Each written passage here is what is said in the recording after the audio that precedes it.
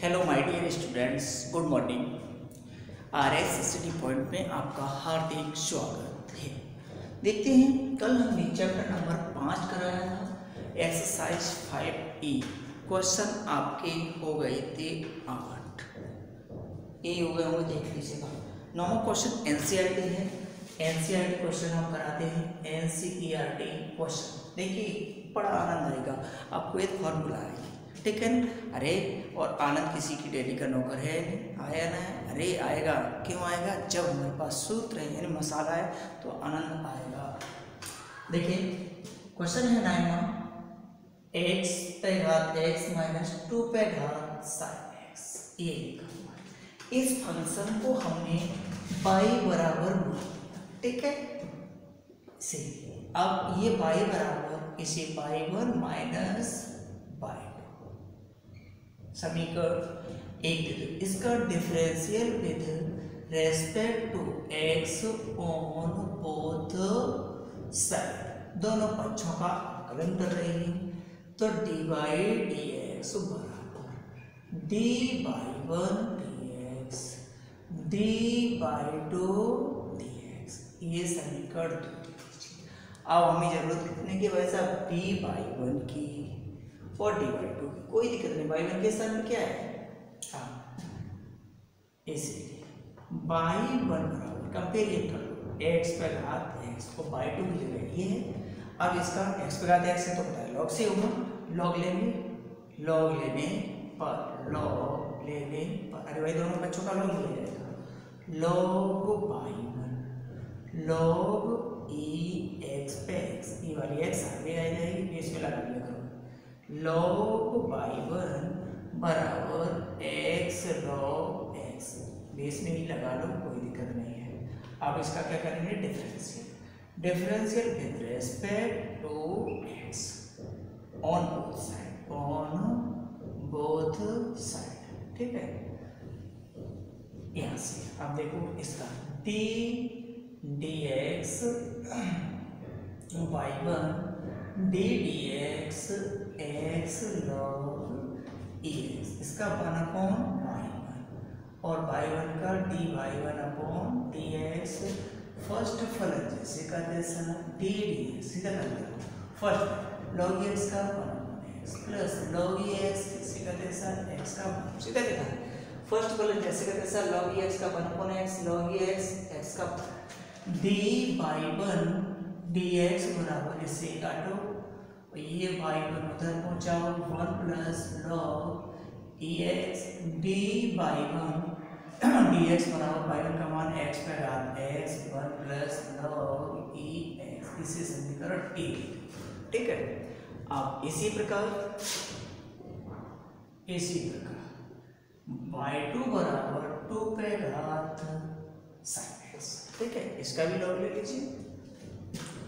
Log by 2 log e2 और sine x को आगे लाओ।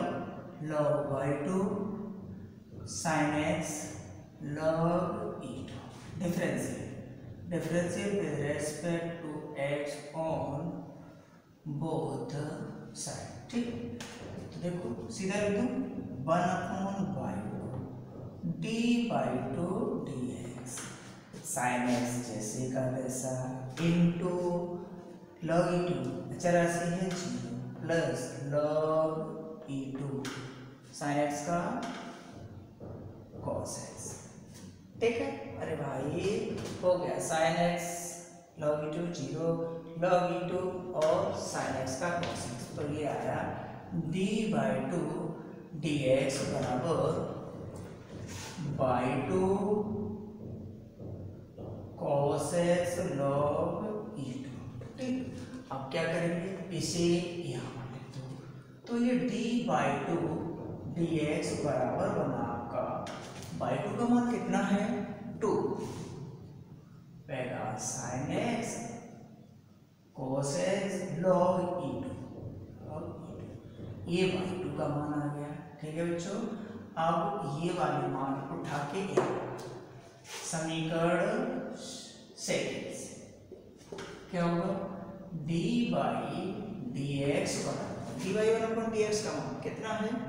ये एक्स का घात एक्स 1 प्लस लॉग ई एक्स प्लस ये प्लस है minus 2 sine x cos log E to.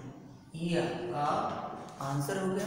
ठीक है बच्चों, अरे मुझे पता है ये आपको समझ में आ गया होगा। कुछ नहीं है, दो फंक्शन दिए, दोनों फंक्शनों का अलग अलग अवकलन करके उसी में वैल्यू लगती है। ठीक है, आगे देखते हैं। इसे देखिए इसी तरह का 10वां है, वो नहीं कराऊंगा मैं क्योंकि ये बड़ी बड़ी क्वेश्चन है, इन्हें आपको सेम करना है। ठीक है, देखिए 11वां क्वेश्चन करा दे रहा हूं। 11th क्वेश्चन है, फंक्शन को मान लिया साइन इनवर्स एक्स पे घात लॉग ई एक्स। ठीक है, लॉग लेंगे, दोनों पक्षों का लॉग लेने पर log by log sine inverse x log E x, log by log ex log sin inverse x। देखो differential with respect to x on both side. तो देखो इसका 1/y, y का डिवाइड dx, ddx लिखा नहीं। ठीक है, log x। अब इसे फर्स्ट इसी सेकंड फर्स्ट फलन जैसे का into log x 1 sine inverse x, और साइन इनवर्स एक्स का 1 - 1 इतना प्लस ये ऐसे रहने तो लॉग साइन इनवर्स एक्स और लॉग ई एक्स का 1/x हो गया। भाई ये 75 कर दीजिए, D by D x Y, ये आया आपका लॉग ई x sine inverse x 1 - x square log sine inverse x upon x. अब क्या करेंगे, पाई की वहां से वैल्यू लगा दो, इसीलिए D by D x sine inverse x पे पावर लॉग ई एक्स, और ये log E x sine inverse x 1 - x square log sine inverse x upon x. That's all. कुछ नहीं है क्वेश्चनों में, क्वेश्चन बहुत ही सिंपल है।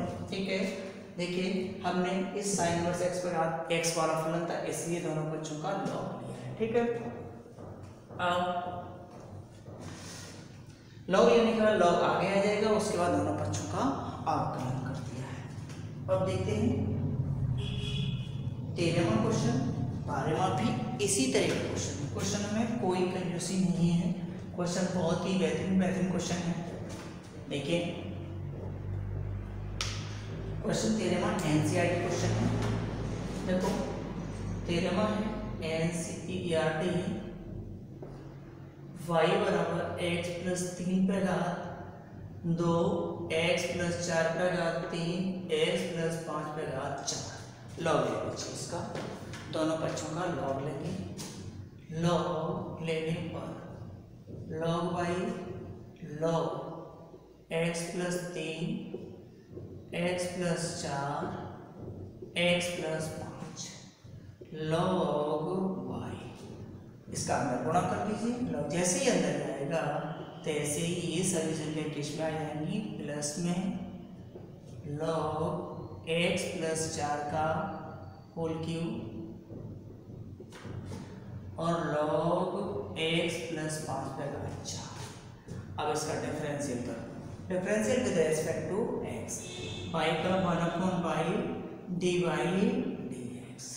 इसका इसे देखो ये पावर आगे लग सकते हैं। ठीक है, कोई दिक्कत नहीं है। ये log x का 1/x प्लस 3 और x प्लस 3 का 1 प्लस 0। अरे तो मैंने पहले याद कर लिया, सूत्र था m से प्लस ऐसे ही 3 आगे log का आ जाएगा 1/x प्लस 4, x का 1 और 4 का 0, 4 आगे है 1/x प्लस 5 और 1 प्लस 0। तो y उधर ले जाओ, dy dx 2/x+3, 3/x+4 और 4/x+5 और y यहाँ लिख दो या तो y का मान ऊपर से रख दीजिए dy/dx बराबर 4, इसका लासा ले लीजिए, लासा ले सकते हैं, चलिए लासा ले लें। x+3 x+4 x+5 इन दो का इसमें बना दो 2 x+4 x+5 3 x+3 x+5 4 x+3 और x+4 और y का मान क्या है x+3 पे घात 2 और x+4 पे घात 3 और x+5 पे घात 4। इनसे देखो ये +3 कट गया, यहाँ रह जाएंगी 2 घात और यहाँ रह जाएंगी 3 घात। आंसर आया आपका, यहाँ लिख दिया उसका dy/dx 2, इसका चाहो तो बराबर लेना, मैं गुणा नहीं कर रहा हूँ, +3 x+3 x+5 +4 x+3 x+4 बटे कुछ नहीं बचा, a है इंटू है, इसी के गुणा लगाओ आगे, ये बचा है आपका x+3 x+4 का होल स्क्वायर x+5 का होल गुणा है इसी, ठीक है। अरे भाई क्वेश्चन कुछ नहीं था, हमने लॉग जैसे ही दिया तैसे ही प्लस हो गया, इसका अलग अवकलन करें, इसे तो हमने इस सूत्र से आगे कर दिया log e m n से n log e m, यानी 2 आगे आगे फिर log x का 1/x x का 1 का 3 आगे इतना ऐसे ही। अब y का मान लगा दिया, चाहो तो इसका सरल और कर सकते हैं हम, ठीक है। आगे क्वेश्चन नंबर 14 देखेंगे, क्वेश्चन नंबर 14 और देख लेते हैं। बड़े बड़े क्वेश्चन है भाई, घबराने वाली बात नहीं है आपको, क्योंकि आप बड़ी क्लास में भी आ गए हैं। 14 क्वेश्चन है, क्वेश्चन 14 एनसीईआरटी है, cos x की पावर y और cos y की power x, NCERT question log लेंगे, लॉग लेने पर तो log cos x y log cos y x by log cos x x log cos y, ठीक है। करो differential with respect to x, तो देखो d dx by log cos x d dx x log cos y, first फलन जैसे का तैसा log इसका 1/cos x और cos x का माइनस sin x का 1, ठीक, प्लस ये ऐसे ही log cos x और y का क्या होगा dy dx बराबर